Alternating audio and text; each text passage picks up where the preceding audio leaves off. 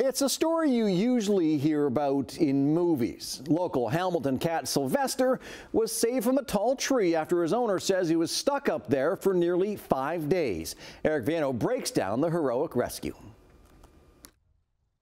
Come on, Sylvester. Hey, let's go.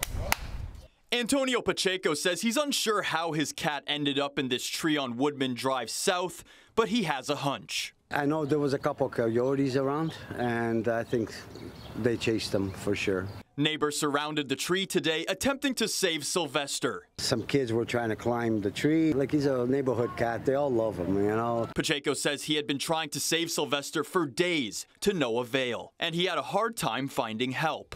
Oh, I called every fire department. I called SPA. I called government line. I don't even know how many calls I did, but nobody cared.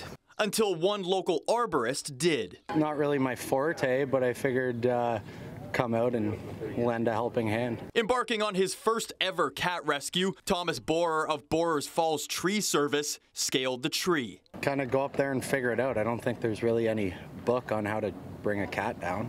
And with neighbors at the ready with blankets, Borer tried to coax Sylvester to come to him. And after a little hesitation, luckily enough, he came back to me and I just grabbed him and threw him in the cat carrier I had from one of the neighbors, I guess. Good boy.